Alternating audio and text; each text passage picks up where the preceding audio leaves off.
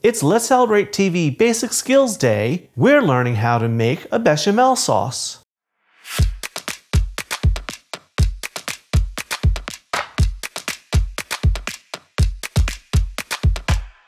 Hi everyone, welcome to today's episode of Let's Celebrate TV Basic Skills Day.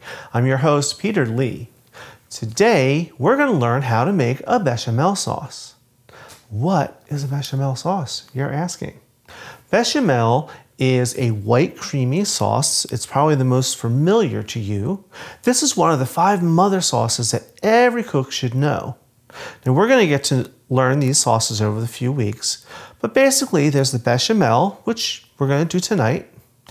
Then there's the espagnole. That's a dark brown sauce. It's rich. There's veloute, which is a light. It's usually made with chicken stock. Then there's tomato. It's not your average marinara sauce.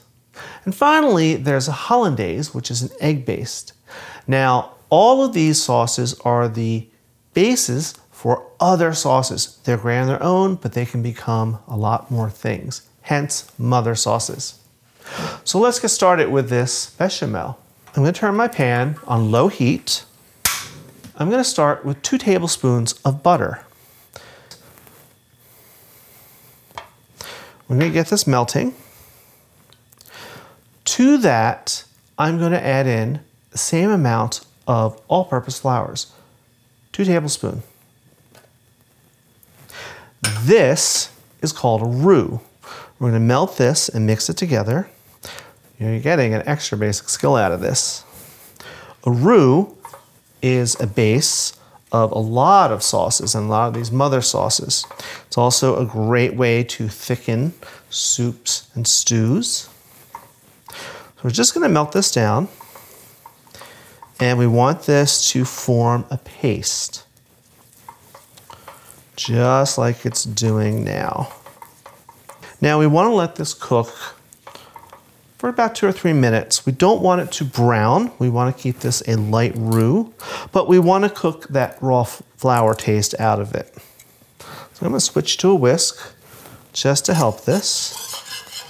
Now you don't have to stir it constantly at this point, but don't walk away from it because it will turn dark brown like that. There we go, it's all ready. Now, to make this a sauce, I'm going to add some milk. I have whole milk, 8 ounces or 240 mils.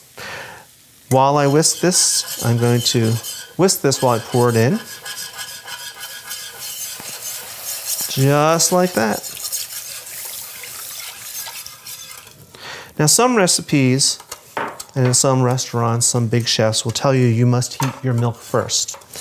I've never found that to be true. In fact, I find I get a smoother sauce when I don't heat the milk. I'm just going to whisk this a little bit till it all combines. You may see little clumps of flour. Don't worry, they're breaking up. Now you want to bring this up to a simmer. You can turn the heat up a little bit, but be careful. You don't want it to scorch the bottom. And we're just going to stir this, not constantly, but every minute or so. We're going to let this go and simmer for about 5 or 6 minutes. And what's going to happen is it's going to thicken up. So you want to take it to your desired consistency. Now, what does that mean? Desired consistency. You don't want this too thick. This is a sauce, not wallpaper paste. You want it to be velvety and creamy looking. Now, if you were making something like cream spinach or sausage gravy, you would let it go a little thicker. Alrighty, it's been about 4 minutes and this is done already. I'm going to cut the heat. How can I tell it's done? When I drag my spoon through, you can see a trail and it just looks thicker and richer and it feels thicker on the spoon. You can see a nice ribbon like that. Now we need to season this. Normally you may think, why would I not season it at the beginning? In this case, it will take the seasoning now. We're going to start with a little salt and pepper, just a pinch. I'm using white pepper today, so it won't show too much in this sauce. And then traditionally, I'm going to add some nutmeg. I'm using whole whole nutmeg today. You can see that. You can use the pre-ground. Again, a good pinch.